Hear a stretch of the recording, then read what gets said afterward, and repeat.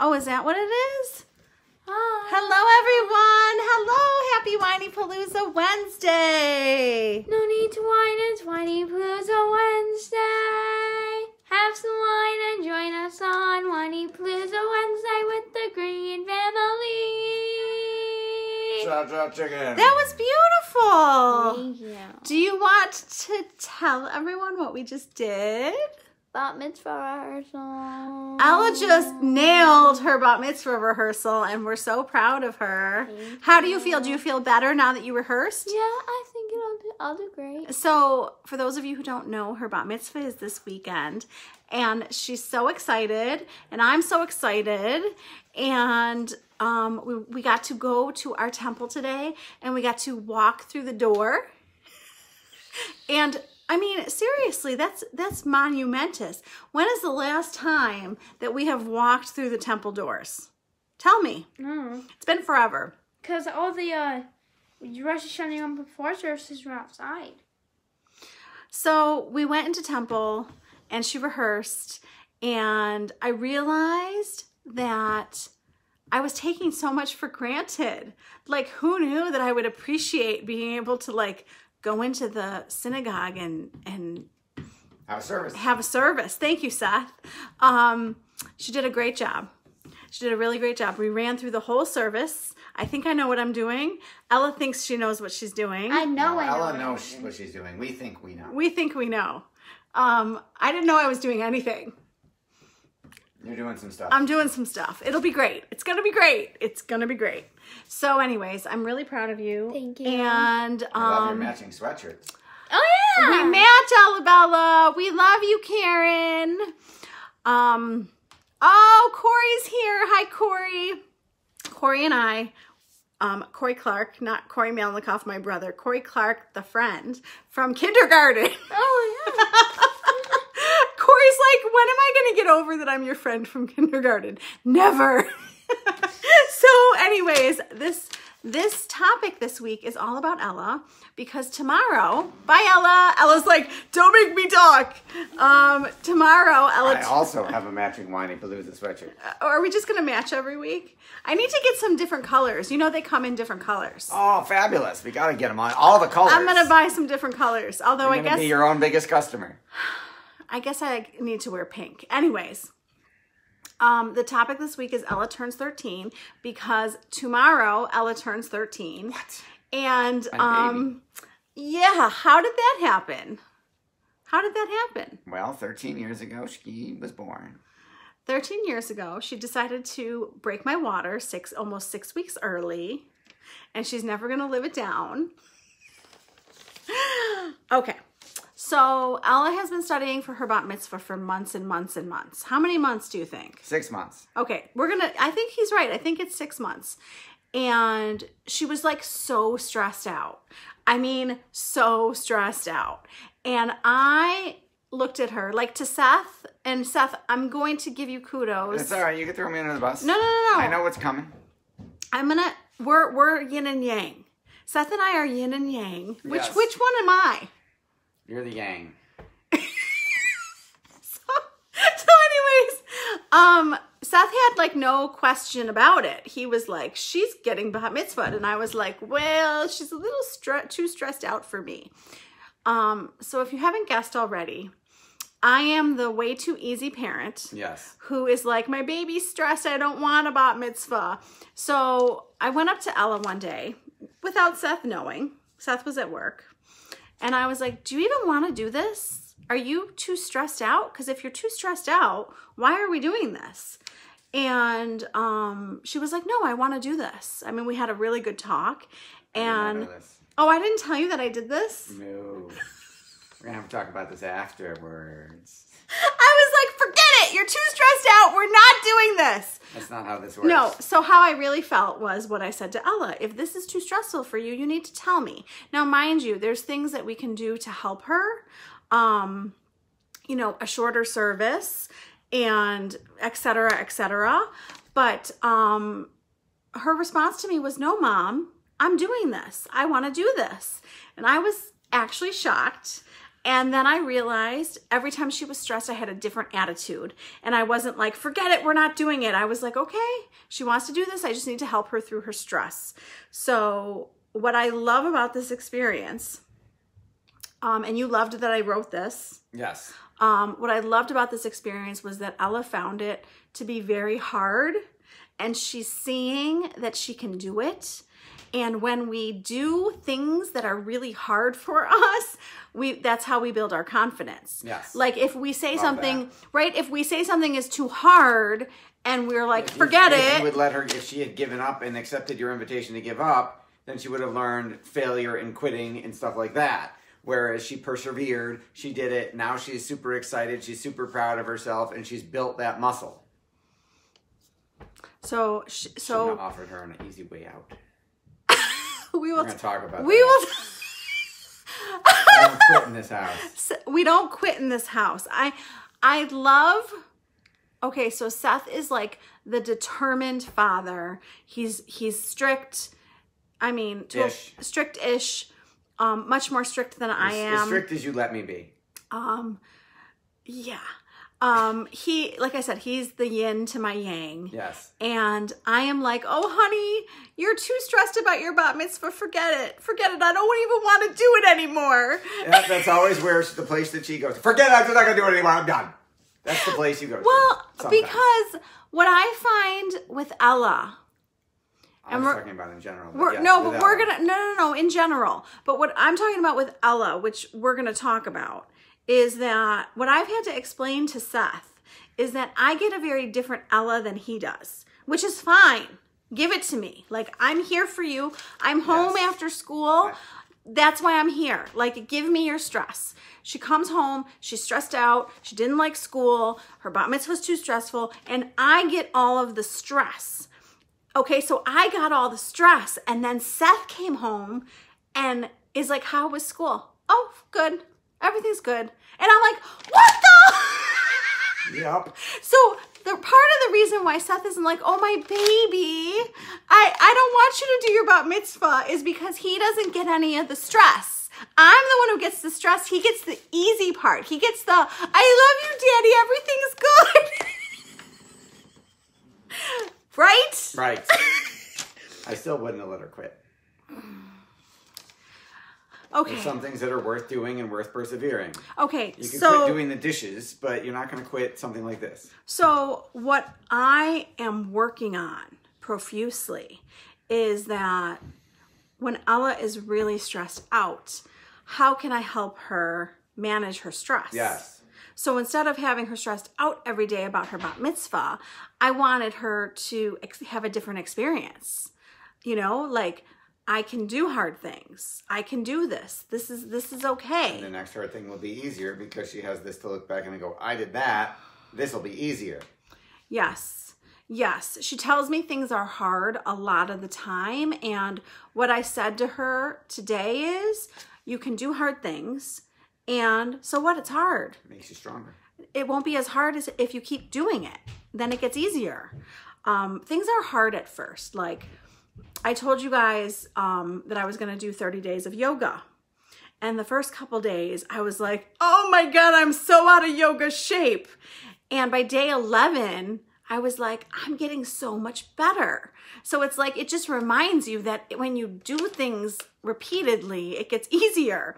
But yeah, so staying calm is what my note says. And I want to tell you why my note says that. I listen to a lot of podcasts. I listen to them to be a better parent. I listen to them to help me be a better podcaster. And all these therapists are like, you have to stay calm. When you're teenagers, I mean, any child, but I've been listening to stuff about teenagers. When your teenagers come to you they're stressed out, they want to talk about something, they want to tell you something, they don't want to talk, whatever the situation is, because parenting teenagers is a very different ball of wax. We have to stay even, is what they're all telling me. And what surprised me, and I'm telling you this because it applies to Ella like so much, not only do I have to stay calm with her and even for her to keep talking and to feel supported, but even they explained to me, even my passionate, happy reactions, Your excitement turns teenagers off. Okay. So I'm like so emotional and like, you know, they don't want you to get angry, but they also don't want you to be like so excited for them. It's like they clam up. Yeah, so they're back in their shell. Right? And it applies to Max and Ella. So if I'm more even, then the whole conversation goes better. Yes. And then I give Ella more of what she needs.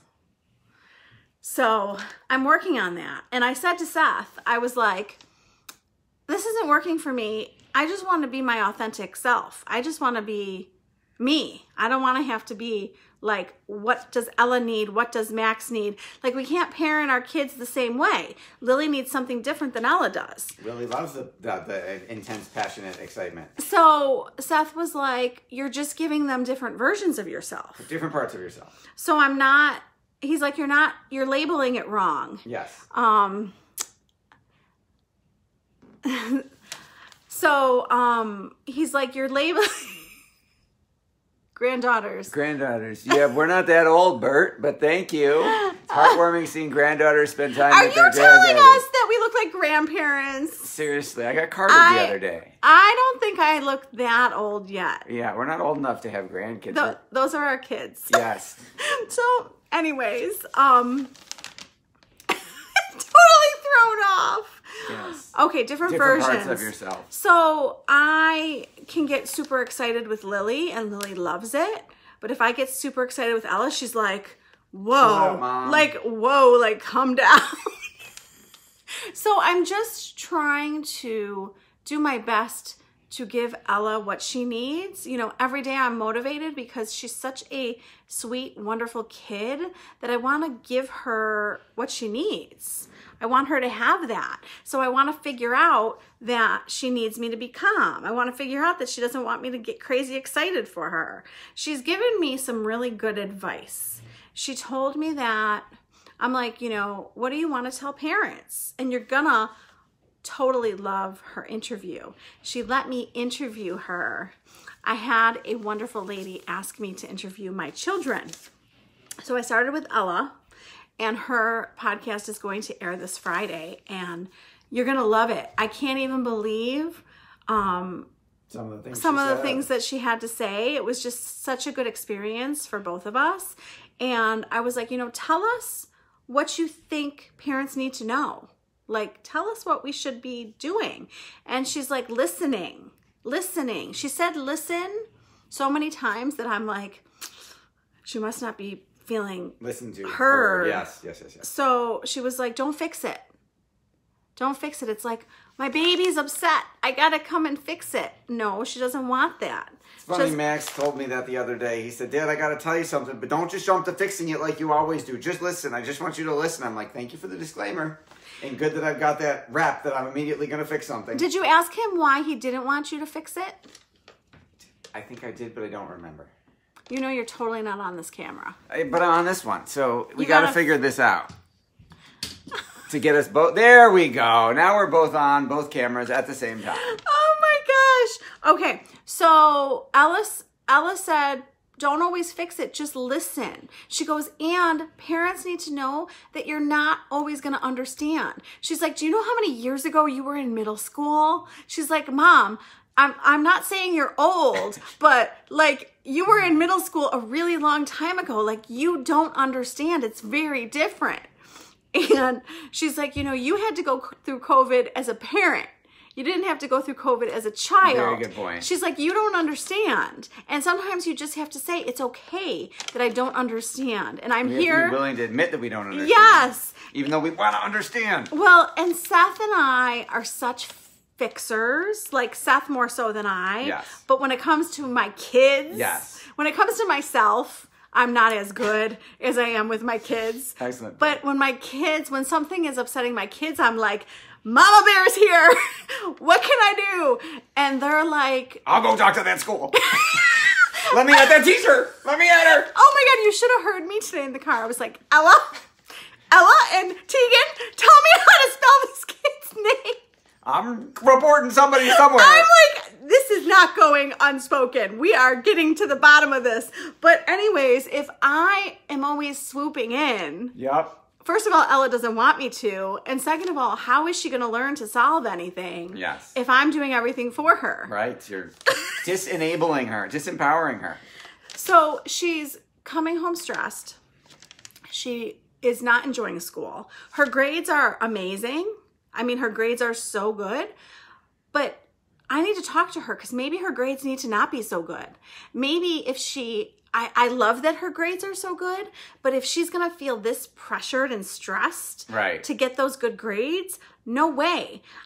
Her mental health is more important to me than her grades. And, she's stressed and she's putting too much pressure on herself. And I don't think she's having a good school experience. So go ahead. Did anybody have a good middle school experience? Okay, so that is the question for all of you. Right? I didn't. I was miserable. So Max didn't like middle school. He tells me that Ella's going to like high school, but hello, she has another year of middle school. So did anybody like middle school? Please chime in. Did you like middle school? Give me some no's. Because no. If you did, Yeah, you can say that. if but you I would- liked middle school, tell us Why? why.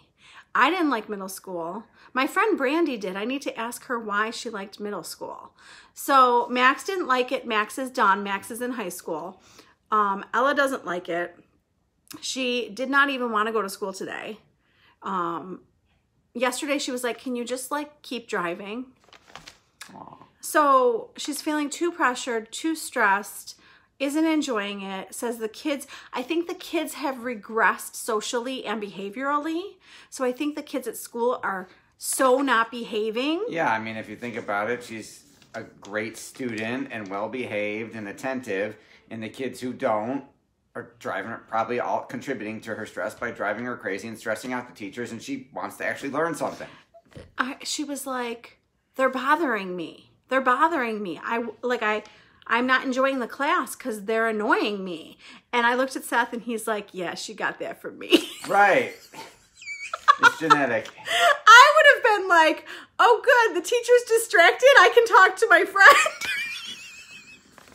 Not there to socialize in the classroom. Okay. You're supposed to be learning something. Understood. Nobody gave me the memo. They didn't give you the memo that you were supposed to. I guarantee you your father told you to stop talking to your friends and passing notes and pay attention. My dad took me to high school when I was really stressed out because I didn't know anybody. And I was crying and I said I didn't want to go to school. And I did meet a bunch of friends and end up loving high school. But I did start high school with like no friends. And he was dropping me off at high school. I was like, I don't want to go. I was crying. He was like, you're not here for the friends. He was like, get out of the car and go learn something. He's like, who cares about friends? And I was like, I care about friends. I'm at school for friends. I don't think that's what it says on the door.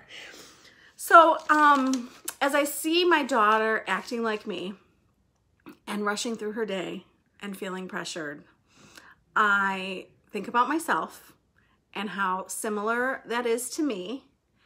The teacher told me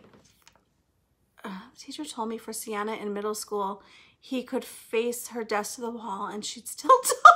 Uh-oh, Patty. My mother got the whole, she's a wonderful student. She's a lovely kid.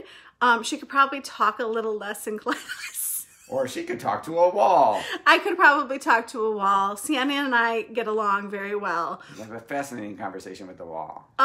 So What lovely color paint you're wearing today.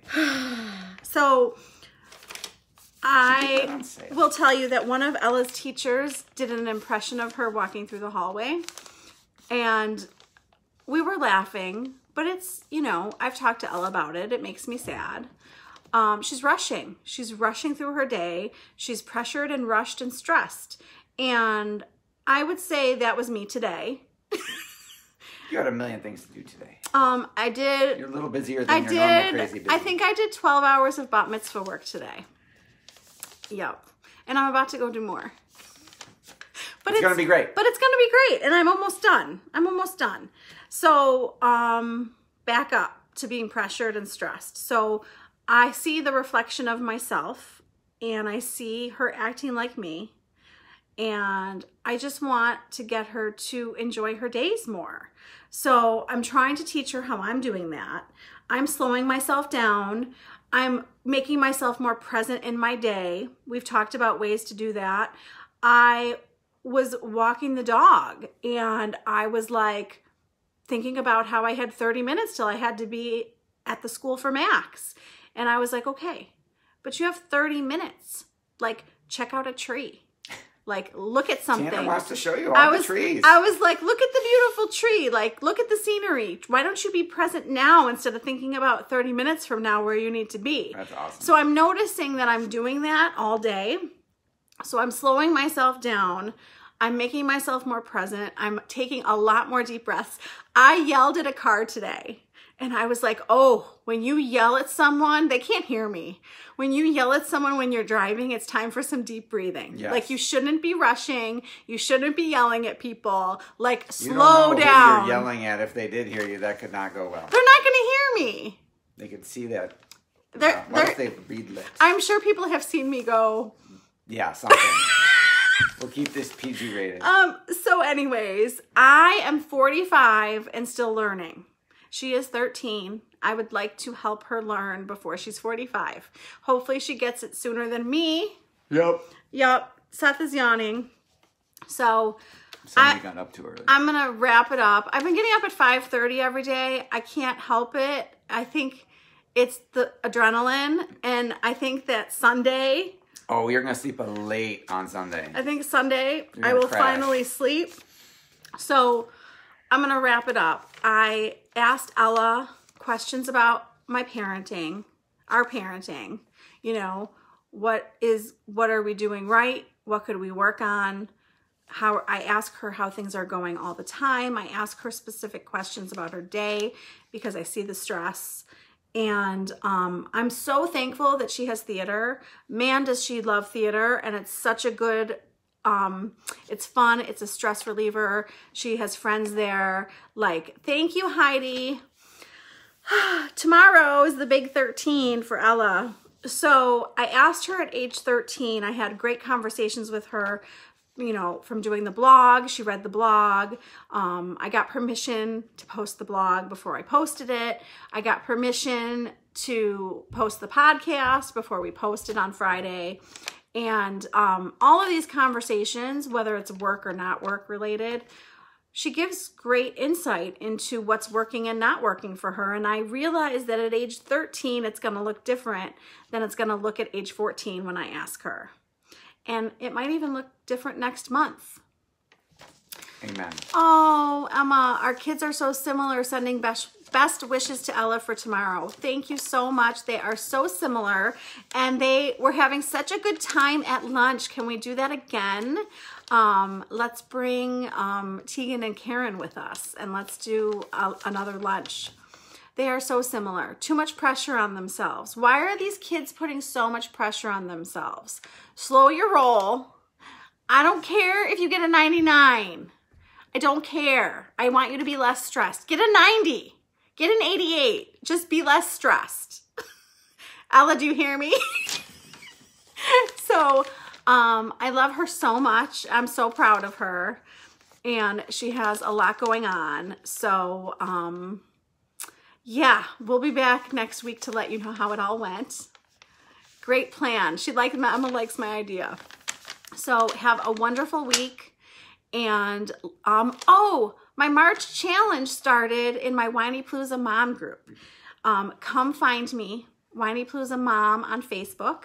It's free, it's fun, and we're doing a winter challenge right now. And I'm going to give away prizes because I love to give away prizes.